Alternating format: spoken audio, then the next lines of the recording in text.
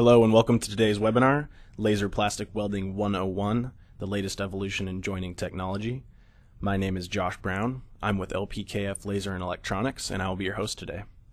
Now, today's webinar is intended to be just a brief overview of laser plastic welding, so if at the end of this short presentation you feel like you would like more information, then I will give you instructions on how you can get a copy of LPKF's Laser Plastic Welding Design Guidelines document. This is a technical resource for designers and engineers who are in the concept phase of a project and they're looking to determine if laser plastic welding is a viable solution for their application. So let's go over the three main topics that we're going to cover in today's presentation. First off, we have what is laser plastic welding, and in this topic we're going to cover the basic process of laser plastic welding as well as a few of the fundamental concepts. Secondly, we're going to be talking about applications that currently use laser plastic welding as well as the industries that you'll find those applications in. And then finally, we're going to talk about how laser plastic welding can be a solution to common problems that you may face with other plastic joining methods. And throughout this presentation, we're going to refer to those as just advantages. Now, I left topics number 2 and number 3 up on the screen together because we're going to be covering them simultaneously. As we go through the advantages, I will list applications that correspond to each one of those. Okay, so let's move into topic number 1, which was what is laser plastic welding, and first off we're going to cover the basic process. Now the process involves 4 main factors. We like to call these the big 4, and you can see them listed below. Now before I jump into these, I want to give you a quick definition of how laser plastic welding works. So the process of laser plastic welding involves passing laser radiation through an upper transmissive layer down to the surface of a lower absorbing layer. Now at the surface, where the energy is absorbed, heat is created, and this heat allows the plastic to become molten, and that molten plastic creates a weld. So let's talk about how each of these 4 factors play into the process of laser plastic welding. So first up we have our transmissive upper layer. Now the main characteristic of this piece of plastic is that it needs to have the ability to transmit laser radiation. Now when we say transmissive or transparent, keep in mind that we're talking about transparent to laser radiation and not optically transparent. Now this is because laser radiation for the purposes of laser plastic welding falls into the infrared spectrum, which is outside of our visual sight range. Now a perfect example to compare the difference between optically transparent and laser transparent is the cover of this gear sensor. Now notice the top is completely opaque black, but that's how we see it. Now recall, this piece of plastic only needs to be transparent to the laser radiation, not transparent to how we see it. So this is achieved by adding very dark red and green dyes, and that gives it an opaque look, and it allows it to retain its laser transmissive properties. So factor number 2 is the absorbing lower layer. Now the main characteristic of this piece of plastic is that it needs to have the ability to absorb the same laser radiation the upper layer transmitted. Now this absorption will create heat, and that heat is what allows the plastic to become molten and create a weld. Now most thermoplastics are naturally transparent to the laser radiation, so in order to achieve absorptive properties, additives have to be used. Now typically these are pigmentations. In the case of the gear sensor you saw here, carbon black was used. This is most common because it's the best absorber, and it's also a very cheap way to achieve a black looking color. Other colors can be used, it doesn't have to be black, but like I said, black is the best absorber, and it's already a very common used pigmentation in the injection molding process. So you can see by this example, again, that the top layer, although it's black and the bottom layer is the same color to the way we see it, the laser energy reads that top layer as completely transparent, where the bottom layer will absorb the laser energy. So you can achieve different properties of how the laser is going to react to those pieces of plastic based on the types of additives that are used. Now if you have an application that requires special color coordination, such as applications you'll find in the medical industry quite often, where you need clear-to-clear welds, this is possible using special additives that will give the lower layer absorptive properties while allowing it to retain its optical translucency. So that brings us to factor number 3, which is contact between the 2 joining partners. Now it does sound relatively obvious that if you're welding 2 pieces of plastic together that they would need to be in contact, but there is a less conspicuous reason that we bring this up. Now recall that the laser radiation is absorbed by the lower layer, and this absorption creates heat. Now it's this heat that allows the plastic to become molten and create a weld. The problem you run into is that it's only being absorbed by the lower layer. So in order to get the upper layer to heat and become molten to create a weld, you have to transfer that energy from the lower layer to the upper layer. Now this is done through conduction, and contact is going to ensure that. Now, typically contact is achieved by building the parts to fit well together naturally. However, to ensure perfect contact, pneumatic clamp tooling will be used throughout the process. The final factor is material compatibility. The two pieces of plastic to be joined need to have similar resin properties as well as similar melting temperatures.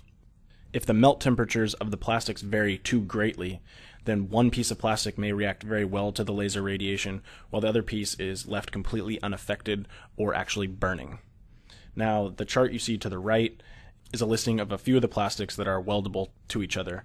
Now you notice that the diagonal line that indicates that each plastic is weldable to itself, and then the pluses outside of that give you some additional material combinations. Now this is just a very simple chart. If you would like to see a more detailed chart with weld quality as well and more plastics, then you can find a copy of that in the back of our design guidelines document, which again I will give you instructions on how to get a hold of at the end of the presentation. So that wraps up topic number 1. Let's move into topics number 2 and number 3. Recall those were how laser plastic welding will address common problems with other plastic joining methods, and to just dumb that down, we're going to refer to those as advantages of laser plastic welding. Also keep a lookout for the applications that will apply to each of those advantages. Now here's a quick list of the most common plastic joining methods. We're not going to go into these in detail today. I assume that if you're watching this presentation, you're familiar with these or at least have heard of them by name. We'll just be focusing on laser plastic welding today. Now, just because laser plastic welding is a very flexible process and it can work with a lot of applications and it does have a lot of advantages, that doesn't necessarily suit it to be the best process for your particular application. The way we like to say it is laser plastic welding kind of picks up where the other methods leave off. If you have a very complex application that requires solutions that you haven't been able to find with other plastic joining methods, then laser plastic welding may be a great option for you. Alright, so let's move on to topics number 2 and number 3. Now this is the first of 9 slides you'll see in regards to the advantages that we're going to cover. You can see each of those 9 advantages listed on the left. And then notice on the right you'll see pictures of each of the applications. Also, as these boxes slide up from the bottom, these are going to tell you which of the 3 major industries that this particular application will fall into. Just a quick note, consumer electronics, medical devices, and automotive, those are the 3 main industries that you'll find laser plastic welding in today. The major focus is really on medical devices and automotive, but consumer electronics is gaining some ground. So that being said, let's move into our first advantage, which is lowered joining costs. Now, laser plastic welding has the ability to lower joining costs compared to other plastic methods for a few factors. First off, and probably the most notable, is that there's no consumables involved in the laser plastic welding process. There's no screws, rivets, adhesives, or tapes. When dealing with mass production, anytime that you can remove consumables from the equation, you're talking about dropping per part costs dramatically. The second factor is minimal system maintenance. Now, laser plastic welding systems are very robust. They're designed to run 24/7 with very minimal downtime. I believe the only scheduled maintenance is the swap of a water filter on the cooling system for the laser. And factor number 3 is fewer failed parts. Now this is due to laser plastic welding's excellent process monitoring and quality controls, and I'm not going to go into those right now because I'm actually going to cover those towards the end of the presentation. So let's move on to advantage number 2, which is minimal part stress. Now, laser plastic welding's main advantage when it comes to reducing part stress is its ability to create localized heat. Now, in engineering terms, you may have heard this referred to as an HAZ, or a heat affected zone. In laser plastic welding, it's going to produce a very small heat affected zone. So, to contrast the difference between laser plastic welding and other joining methods, take the picture on the right. If those 2 pieces of plastic were to be friction welded, essentially they would be rubbed together to create heat, and heat would be created anywhere that those 2 pieces are in contact with each other. Now the problem lies in the fact that there's a lot of surface contact between those 2 pieces. What can happen is if too much heat's created, you can damage the plastics, or if there's sensitive components inside the plastics, those can be damaged as well. Now with laser plastic welding, all of the heat is localized to only where the laser strikes the plastic. So let me zoom in on the picture. Now, as you can see, this dark area here is the laser travel path. That's the only area that's going to be affected by the heat in laser plastic welding. So excess heat won't be created anywhere outside of that laser travel path. Now, this is a huge advantage when you're dealing with sensitive applications, and for a couple of reasons. First of all, by reducing part stress, you're going to reduce the amount of failed parts you create, and you're going to save money. And then secondly, by minimizing part stress, laser plastic welding is really opening doors for new and smaller applications. So let's move on to our third advantage, which is joint strength. Now, laser plastic welding has the ability to create very strong joins. In reference to other plastic joining methods, I believe only hot plate welding can produce a stronger joint.